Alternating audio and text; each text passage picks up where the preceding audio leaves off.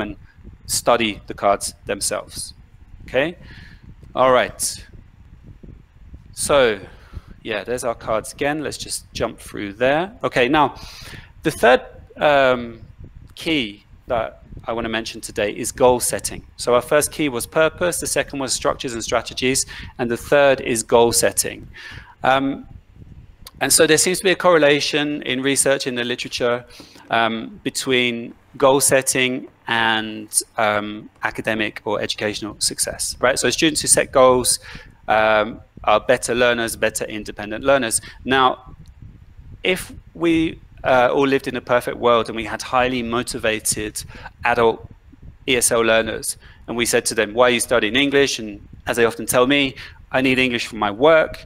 And then we can say, well, what exactly do you need to do in your work in English? And they say, I need to understand emails from my boss, or I need to understand technical manuals because we build airplanes just around the corner and we don't want them to fall out of the sky. And so we basically, students are really motivated, they know their goals, and we can take those goals and we can turn them into action plans, right? And so we can set, you know, weekly goals, monthly goals, semester goals, whatever they are. So here's my goal, here's your action plan. So I need to understand emails from my boss, so I'm going to memorize 10 email expressions using this amazing flashcard technique that Mark just showed me. Or I'm going to do 3 extra reading activities a week. But if you're working in secondary school, high school, and your students are what is sometimes amusingly called tenor students, or teaching English for no obvious reasons, it might be more difficult for them to articulate their specific goals, right? So in a perfect world, we would get something like this, where students say, oh, my goal is to score a B on the next English test, and that would be great. So how can I help you with that? Let's establish some action plans. And they're going to review their English notes after every class at the weekends, or they're going to watch a series in English with subtitles to consolidate their English, right? That would be great. But most of you that work in secondary and high school might tell me that it's not that simple, and students will struggle to be able to articulate their goals in that way. And so we might need to add more structure to this procedure. This is a really lovely example from the teachingenglish.org website, which is the BBC and British Council's language learning website.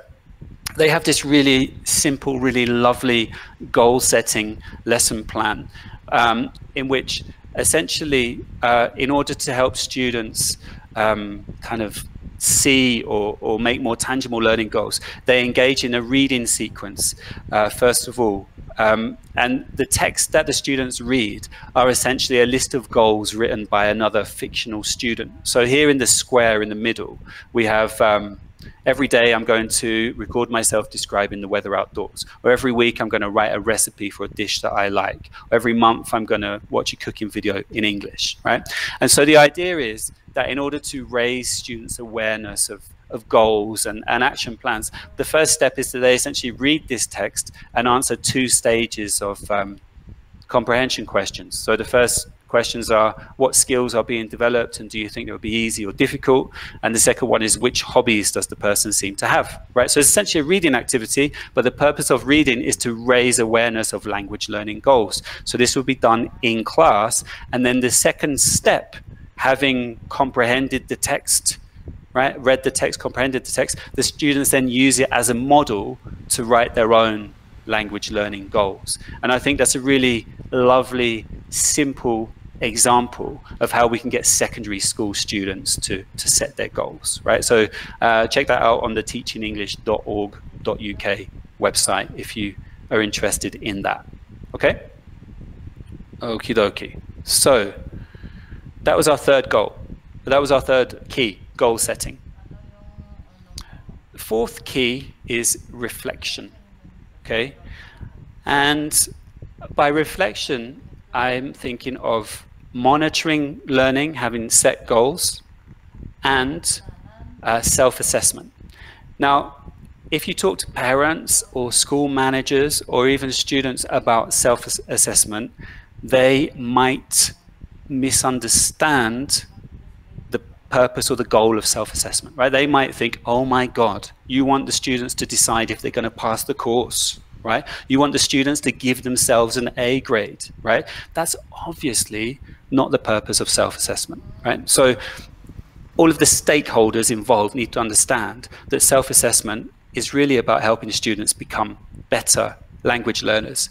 Now, you should remember the writing activity that I showed you at the start of the session, where students were going to write an article about 2 things that they like about their homes, and they were given a careful structure or scaffolding, as you were telling me in the chat, to do the task. Now, an additional step in this lesson is a self-assessment checklist that the students fill in before they hand in the work. And so it asks them to reflect critically on their work here. I've started my article in an interesting way, I've used an appropriate style, I've written the right number of words, so on and so forth. So this is an example of a direct self-assessment, where before students submit the work, they fill in this checklist to make sure that it meets the requirements. And I mean, you can create these yourselves for any piece of work that you set, right? And so we can use very simple direct assessments like that. Another way is to use checklists which are indirect, and this just means that they are about more general language learning behaviors, right? So this one is not related to a specific task. It says I can evaluate my own language competencies, I can analyze my own needs, I can set myself goals, and the students score themselves on a scale, right? So there's another example of self-assessment, okay? This enables students to take some responsibility over their learning process, right? Now, an even more simple way comes from Dylan Williams' fantastic book on formative assessment. And I've seen other books copy this idea. Basically, Dylan Williams proposes a learning log that students do at the end of every lesson, where they're given a number of different sentence frames, and you could change these or add your own examples as you see fit.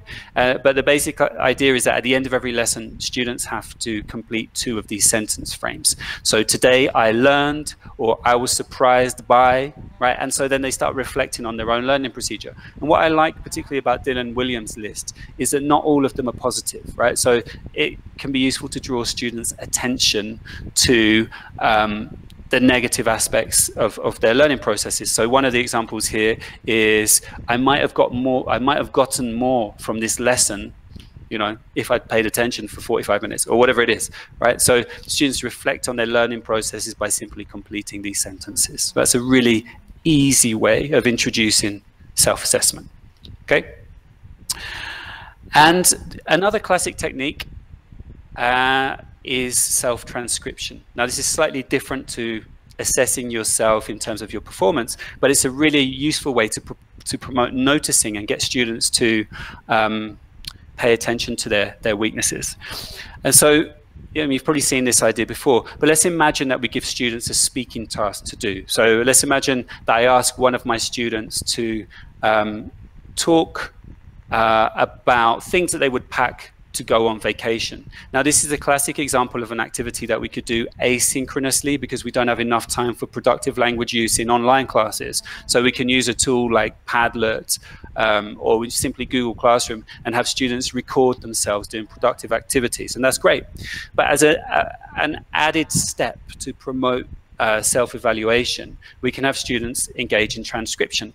So they do a recording of themselves doing a productive task, they listen back, and they transcribe, right?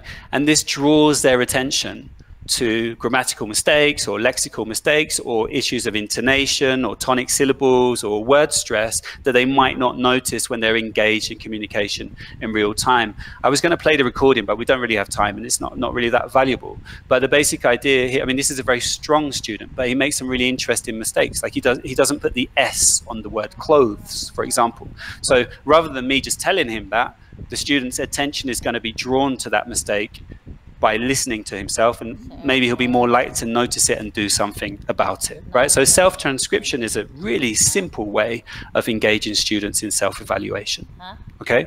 So self-assessment and monitoring as part of reflection is key number 4, okay, that we're looking at today. Key number 5 is connected to this.